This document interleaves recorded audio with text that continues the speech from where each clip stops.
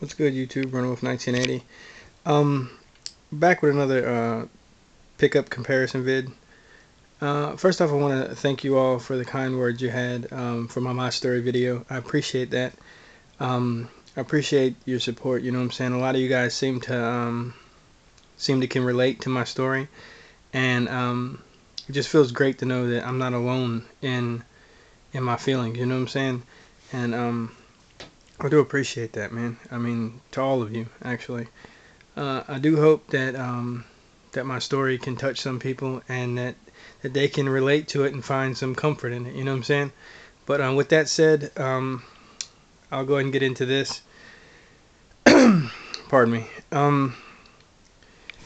One of these are official. One of these are not. Trained eye immediately sees. Let's get into it. Labels. May not zoom. Both say Air Jordan 4 Retro.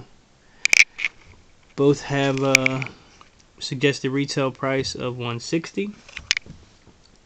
Differences is the UPC is different and the sizing looks different.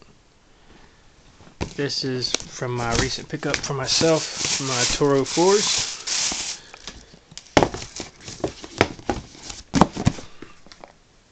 Let's come with the front view first. And here is Green Glow 4's. Same kind of paper, same kind of box. Everything seems to be the same so far.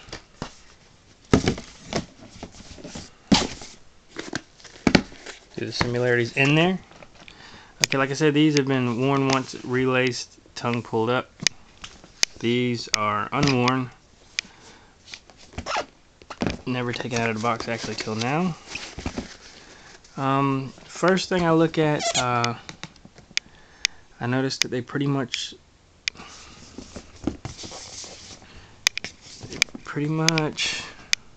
they look the same, you know. Let's see, back view, side by side. Okay, here we go. The this is a super perfect, by the way.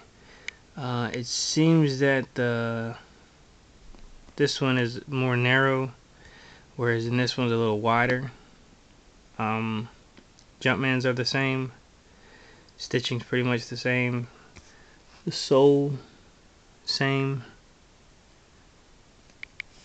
Coming up here to the top, the tongue's same. That thin yet not cheap tongue, you know, feels the same. This may be a little more plush, whereas in this is more, it's thin, you know. There seems to be some kind of, but I mean, they look the same, but you would have to feel it to see what I'm saying. This feels like I thought this was gonna feel when I grabbed it, but this is a little more thick, and that could be a material thing, you know. But then again, this is like a rough feeling nubuck, whereas then this is a smooth feeling nubuck, you know. The wings, kind of rubbery. The wings on this feels a little more stiff, more edged. This is more rounded, I guess, but overall feeling the same. I hope I didn't mean to be all up in there like that, guys, but I'm trying to do my best to look at these as in the same light, you know.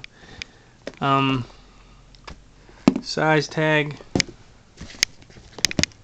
the same on the inside. This one's on the inside because they're left and right shoe, you know what I'm saying? But okay, see, here we go. Here's where we differ right here. Like I said, then again, this is new, never. It's got paper in here pushing up on it. Let me fix that. There you go. Toe box is pretty much the same.